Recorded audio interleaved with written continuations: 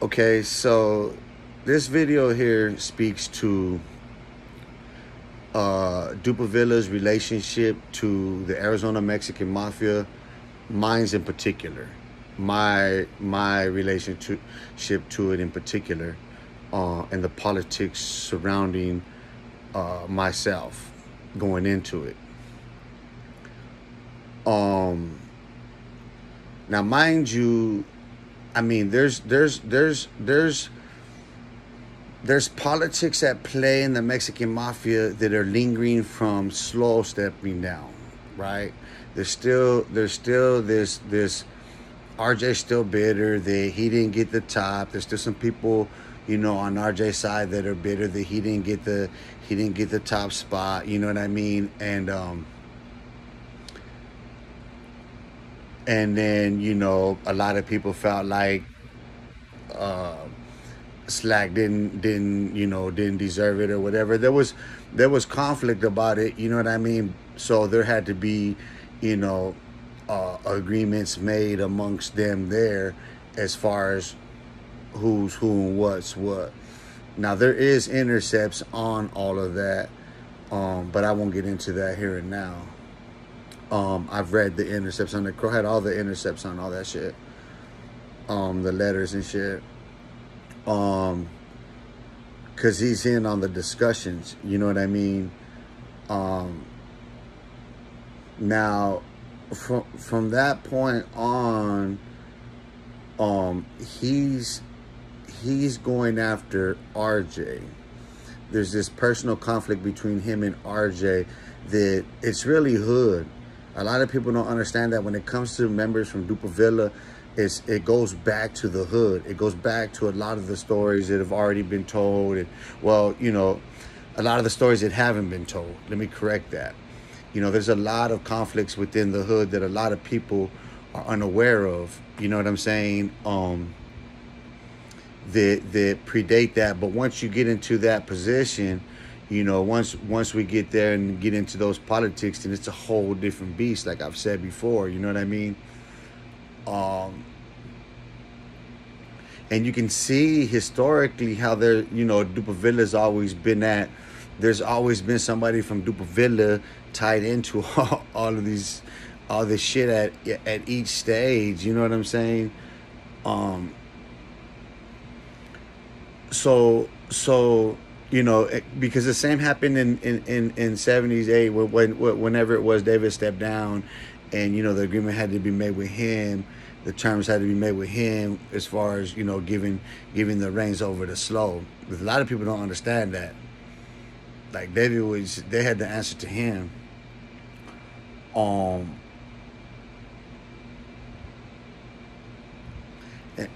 and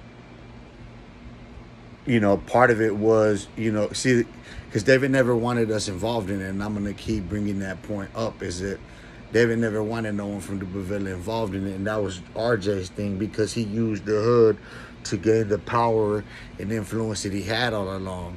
It came from the fact that there were so many of us who were shooters and killers and shit that he could call on, that, you know what I mean, that indirectly he could have shit done as he had did, you know what I mean? RJ hands down had the greatest influence in the Mexican mafia, because for many, many, many years, for at least 2 decades, he had those reins from where he sat. You know what I mean? And that doesn't change until I come into play, and then the whole, Terry Stewart fiasco, the whole SDG policy and everything that got him sent out of state. It had its effects. So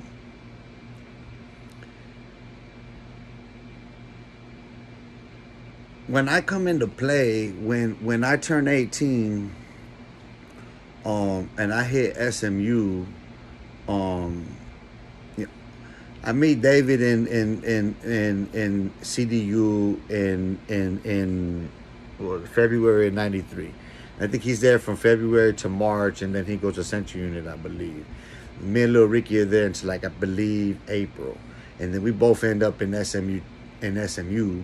He gets there. We get there the same week, actually, but he goes the bus before me. or could have been the following, but he goes to bust there before me. Um, and they put him there with his dad, and I end up in double bunk and three dog. Um, so when at this point I'm 18, and anybody who's from the hood and who's around knows the influence that I had in the hood at that time, right? Like everybody knows that. I had a lot of people at my disposal, so to speak. You know what I mean? A lot of people that I can just get a message to and get shit done. And that was wide ranging as far as criminal activity.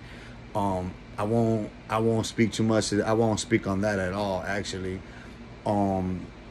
That's hood shit, you know what I mean? And those that I did call upon at that time, I'd rather they just never be identified, you know what I mean? But there's the obvious culprits, because, you know, Little Gumby took care of me the whole time, you know what I mean? Little Gumby was there the whole time, you know what I mean? That's my little brother and shit. But there was others that I could call upon. So Little Ricky, they moved him from there because he got the board, and they want to release him, so they put him in double bunk with me and gets paroled. And I remember we correspond back and forth, and it was all good, you know what I mean?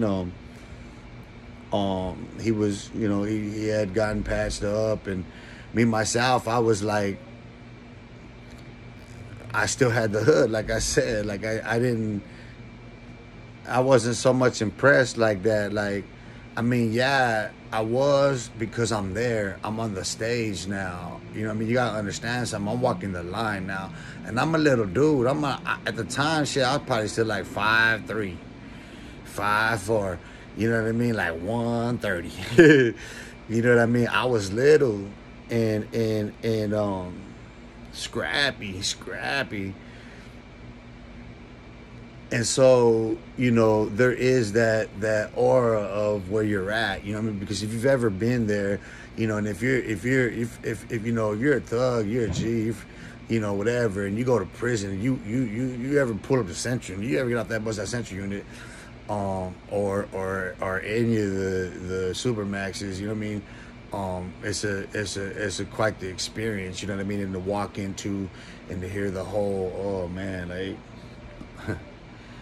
but yeah, there's that overwhelming sense, like I said, if you've ever been there.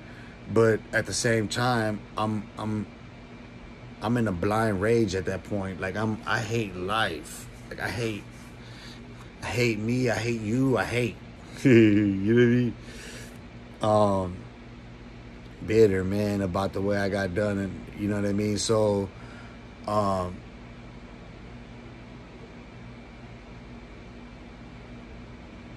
Ricky goes home, and they moved Louis Locon in there. And I remember me and Louis Locon, you know, that's when I made him a tape. I made him a talk tape, and I ran everything down to him. That's the first person I ever had told the story to about what happened with Fantastic Force, because at that point I realized that this is outside of my control. Like, this whole shit, like, homies that are my age don't even know.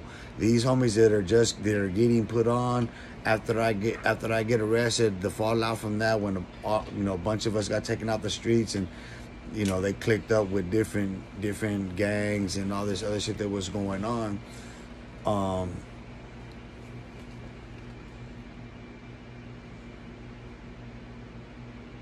Anyway,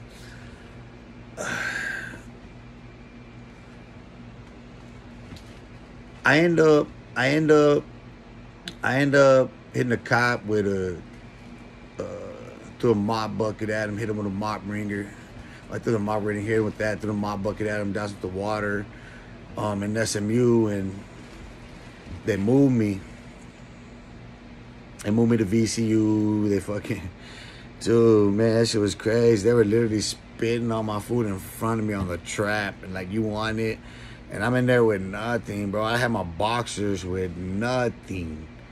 I'm talking about no mattress, no nothing. And it was cold in there. And I had, if you've ever been to prison, it's a shit slinger named Junior Aguilar. And here, man, that motherfucker is cold with the shit throwing. But what Junior Aguilar is known for is he'll bang literally for fucking 2-3 shifts straight. That motherfucker's been known to bang for over 24 hours nonstop on our door. Boom, boom, boom, boom. He used to drive Die Hard and them crazy when they used to be cold talking and shit, trying to get their cold talk on, get messages out of VCU, cause we was restrained in that motherfucker in a major way in them Hannibal Lecter cells, down that plexiglass, you know what I mean? But anyway, I get moved from there.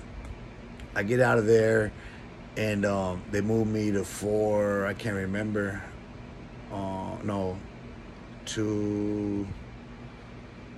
I can't remember, Baker or whatever, and Abel Baker, dog, one of those back pods, and or front, Abel Baker, yeah, because VCU's in the front. Anyway, so they end up Buddy's next to me. Buddy Garcia's next to me.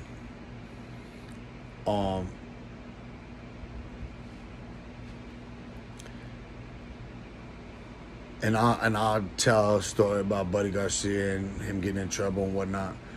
Cause this is all happening around. It's all at the same time. So all shit's going on. Cause he was in hot water over that gremlin killed in Central Uni. So they moved Chino Miranda in there, and so there's an exchange of words, you know, just a brief, we'll handle this, you know what I mean? And, you know, a bunch of scraping, because they moved Chino, they locked him down, they brought him from Winslow. And so next thing you know, Buddy's whispered to the cop at the door and shit, you know what I mean? And fucking, next thing you know, they rolled him out of there.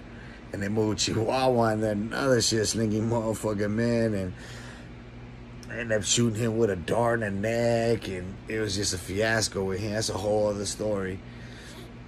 But so at that point, like, they were trying to recruit me too. You know what I mean? Like, cause at first I was cool with Mosca and Chino and Rocha, and, you know, I can't remember what a few others I've crossed paths with, because before then, well, actually,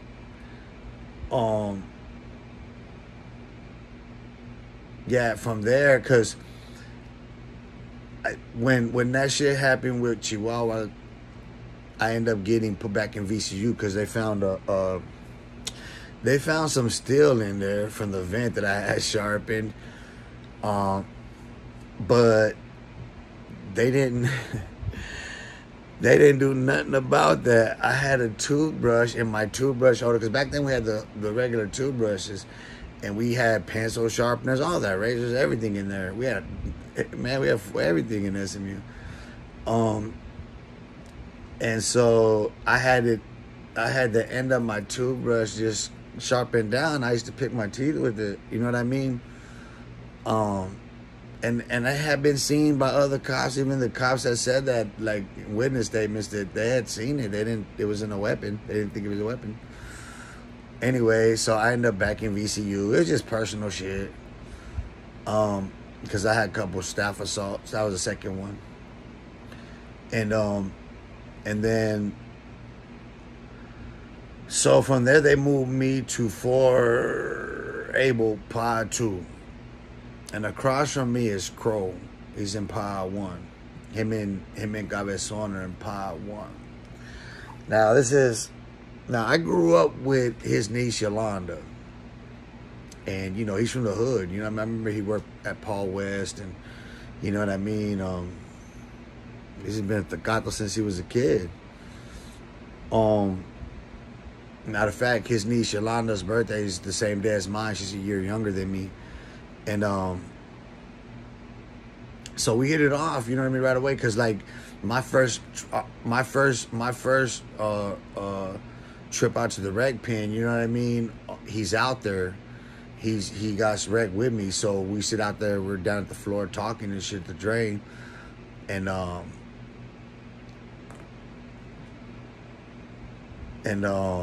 you know, that's where we get to know each other. You know what I mean? And that's when he starts giving me all of the everything, answering all the questions and telling me everything, and you know, especially about his move to create his own patch, a different patch. I don't say his own patch, but yeah, it's his own patch because he wanted to create a new patch for the internal security, and he was trying to restructure things. But I'm gonna leave the story there for now, and I'll pick back up with it later. Peace, the man.